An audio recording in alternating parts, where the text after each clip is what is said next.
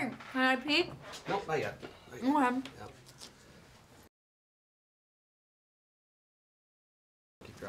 Keep your eyes covered. Okay. Big reveal coming, Zoe. Big reveal. Okay. Scott Carty, Como TV, ABC Seattle, entrepreneur. Ready for a big reveal, Zoe. You ready? Last time in this very same room, you sitting there, John Cho next to you, we talked about this book. Go ahead and look. The Weedle on the Needle. We did. So I brought you a copy. I brought you a copy so you can read about the Weedle on the Needle. Thank you. Because you seem so enamored by it, and you made me Dad of the Year by doing the shout out to my daughter Ella. You nailed it. So. I did. Hi, Ella. See, your dad is so cool. Still Dad of the Year. Thank you, Still Dad of the Year.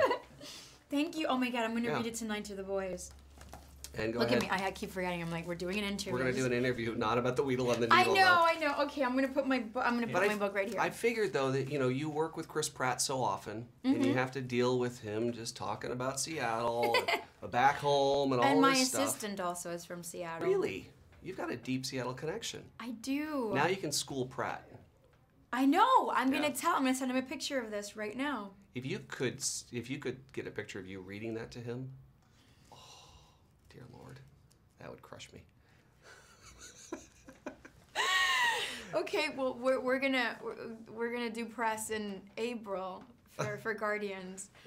I will have the book with me. Oh, that'd be fantastic. All right, let's talk about Live by Night. All right, you get to play a really complex character in this, and you get to go one-on-one with Ben Affleck. Talk about your role with this movie and really what that role meant to you.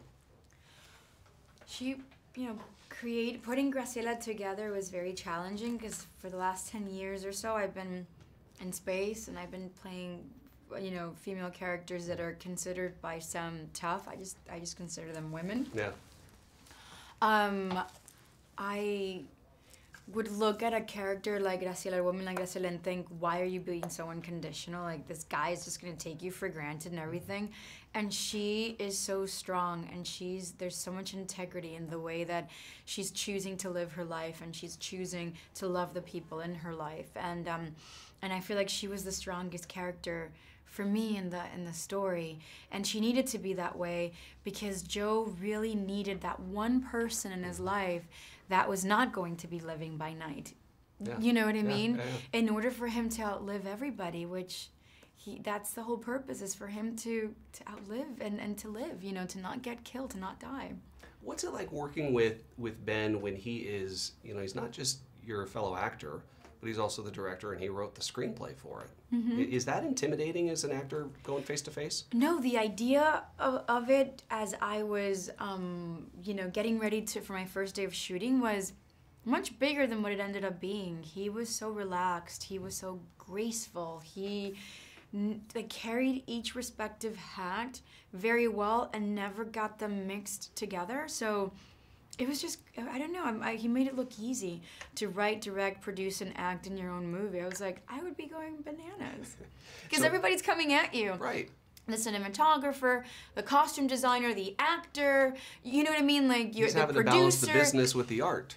And you're sort of, and he was just like, okay, yeah, great. Are you ready? All right, you guys. Like, so even keel. It was fantastic. So, for the employee evaluation of Ben Affleck for Live by Night, what are you giving him as a rating? I gave my boss I gave my boss an A+. So good to see you. Enjoy the book. Thank you. Happy reading, and I look forward to you schooling Pratt. I can't wait. Thank you.